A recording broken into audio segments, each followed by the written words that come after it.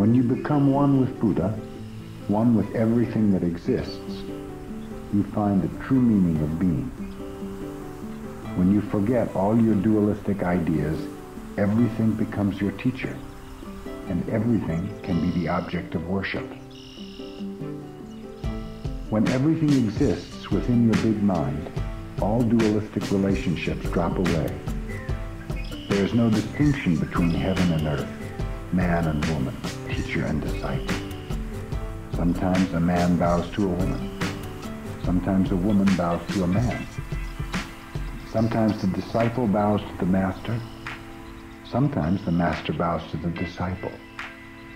A master who cannot bow to his disciple cannot bow to Buddha. Sometimes the master and disciple bow together to Buddha. Sometimes we may bow to cats and dogs. In your big mind, everything has the same value. Everything is Buddha himself. You see something or hear a sound, and there you have everything, just as it is. In your practice, you should accept everything as it is, giving to each thing the same respect given to a Buddha. Here there is Buddhahood. Then Buddha bows to Buddha, and you bow to yourself. This is the true bow. If you do not have this firm conviction of big mind in your practice, your bow will be dualistic. When you are just yourself, you bow to yourself in its true sense, and you are one with everything. Only when you are you yourself can you bow to everything in its true sense. Bowing is a very serious practice. You should be prepared to bow even in your last moment. When you cannot do anything except bow, you should do it. This kind of conviction is necessary. Bow with this spirit, and all the precepts, all the teachings are yours, and you will possess everything within your big mind. Senno Rikyu, the founder of the Japanese tea ceremony, committed harakiri, ritual suicide by disembowelment, in 1591 at the order of his lord Hideyoshi. Just before Rikyu took his own life, he said, "When I have this sword, there is no Buddha and no patriarchs." He meant that when we have the sword of big mind, there is no dualistic world. The only thing which exists is this spirit. This kind of imperturbable spirit was always present in Rikyu's tea ceremony. He never did anything in just a dualistic way. He was ready to die in each moment. In ceremony after ceremony, he died, and he renewed himself. This is the spirit of the tea ceremony.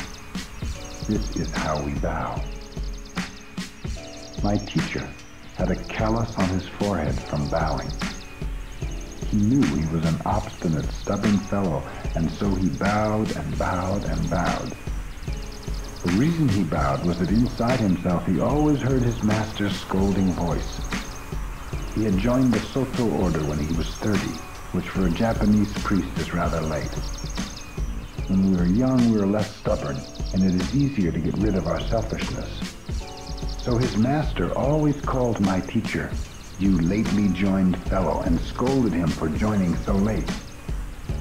Actually, his master loved him for his stubborn character. When my teacher was 70, he said, "When I was young, I was like a tiger. But now, I'm like a cat." He was very pleased to be like a cat. Bowing helps to eliminate our self-centered ideas. This is not so easy. It is difficult to get rid of these ideas, and bowing is a very valuable practice. The result is not the point. It is the effort to improve ourselves that is valuable. There is no end to this practice. Each bow expresses one of the 4 Buddhist vows. These vows are, although sentient beings are innumerable, we vow to save them. Although our evil desires are limitless, we vow to be rid of them. Although the teaching is limitless, We vow to learn it all. Although Buddhism is unattainable, we vow to attain it. If it is unattainable, how can we attain it? But we should. That is Buddhism. To think, because it is possible we will do it, is not Buddhism.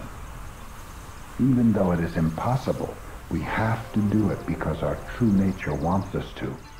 But actually, whether or not it is possible is not the point. If it is our inmost desire to get rid of our self-centered ideas, we have to do it. When we make this effort, our inmost desire is appeased and nirvana is there. Before you determine to do it, you have difficulty. But once you start to do it, you have none. Your effort appeases your inmost desire. There is no other way to attain calmness. Calmness of mind does not mean you should stop your activity. Real calmness should be found in activity itself. We say it is easy to have calmness in inactivity. It is hard to have calmness in activity. But calmness in activity is true calmness. After you have practiced for a while, you will realize that it is not possible to make rapid, extraordinary progress. Even though you try very hard, the progress you make is always little by little. It is not like going out in a shower in which you know when you get wet. In a fog, you do not know you are getting wet. But as you keep walking, you get wet little by little. If your mind has ideas of progress, you may say, "Oh, this pace is terrible." But actually, it is not. When you get wet in a fog, it is very difficult to dry yourself. So there is no need to worry about progress. It is like studying a foreign language. You cannot do it all of a sudden, but by repeating it over and over, you will master it. This is the Soto way of practice. We can say either that we make progress little by little, or that we do not even expect to make progress.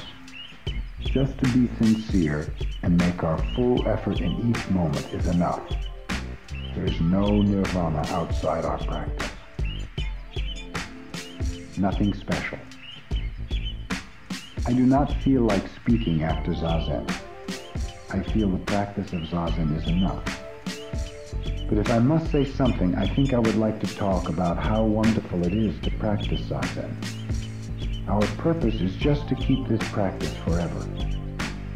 This practice started from beginningless time, and it will continue into an endless future. Strictly speaking, for a human being, there is no other practice than this practice. There is no other way of life than this way of life. Zen practice is the direct expression of our true nature. Of course, whatever we do is the expression of our true nature. But without this practice, it is difficult to realize. It is our human nature to be active, and the nature of every existence. As long as we are alive, we are always doing something. But as long as you think, I am doing this, or I have to do this, or I must attain something special, you are actually not doing anything. When you give up, when you no longer want something, or when you do not try to do anything special, then you do something. When there is no gaining idea in what you do, then you do something. In Zazen, what you are doing is not for the sake of anything. You may feel as if you were doing something special, but actually it is only the expression of your true nature. It is the activity which appeases your inmost desire. But as long as you think you are practicing Zazen for the sake of something, that is not true practice. If you continue this simple practice every day, you will obtain a wonderful power. Before you attain it, it is something wonderful. But after you obtain it, it is nothing special. It is just you, yourself, nothing special. As a Chinese poem says, I went and I returned. It was nothing special. Rozan, famous for its misty mountains, Sekko for its water. People think it must be wonderful to see the famous range of mountains covered by mists and the water said to cover all the earth. But if you go there, you will just see water and mountains, nothing special. It is a kind of mystery that for people who have no experience of enlightenment, enlightenment is something wonderful. But if they attain it, it is nothing. But yet it is not nothing. Do you understand? For a mother with children, having children is nothing special. That is Zazen. So if you continue this practice, more and more you will acquire something. Nothing special, but nevertheless something. You may say universal nature, or Buddha nature, or enlightenment. You may call it by many names, but for the person who has it, it is nothing and it is something. When we express our true nature, we are human beings. When we do not know what we are. We are not an animal because we walk on two legs. We are something different from an animal, but what are we? We may be a ghost. We do not know what to call ourselves. Such a creature does not actually exist. It is a delusion.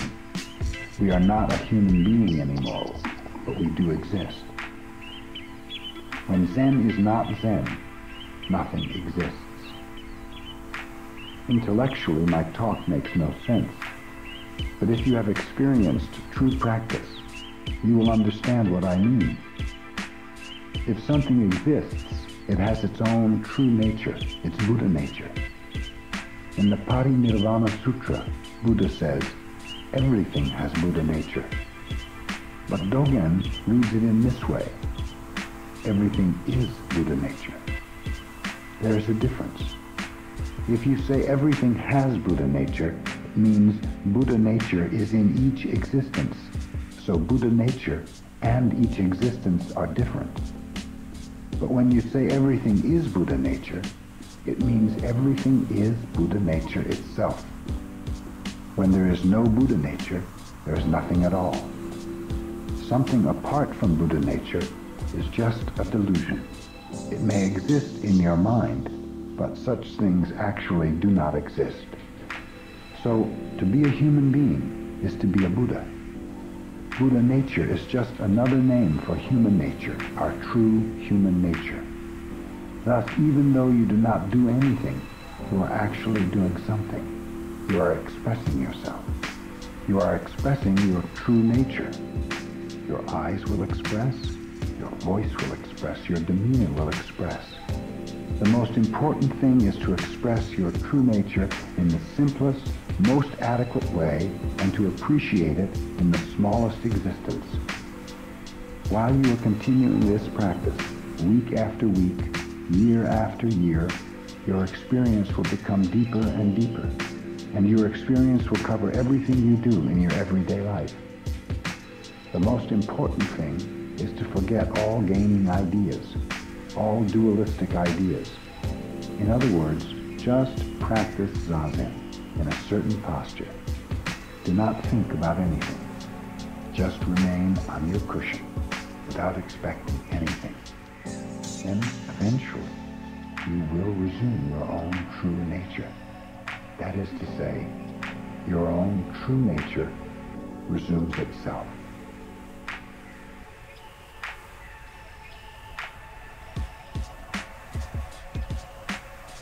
Part 2, Right Attitude. Single-minded way.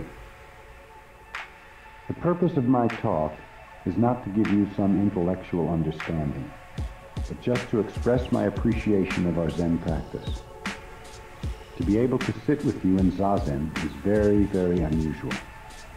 Of course, whatever we do is unusual because our life itself is so unusual. Buddha said, to appreciate your human life is as rare as soil on your fingernail. You know, dirt hardly ever sticks on your nail. Our human life is rare and wonderful. When I sit, I want to remain sitting forever. But I encourage myself to have another practice. For instance, to recite the sutra or to bow. And when I bow, I think, this is wonderful. But I have to change my practice again to recite the sutra. So the purpose of my talk is to express my appreciation. That is all. Our way is not to sit to acquire something. It is to express our true nature. That is our practice. If you want to express yourself, your true nature, there should be some natural and appropriate way of expression. Even swaying right and left as you sit down or get up from zazen is an expression of yourself.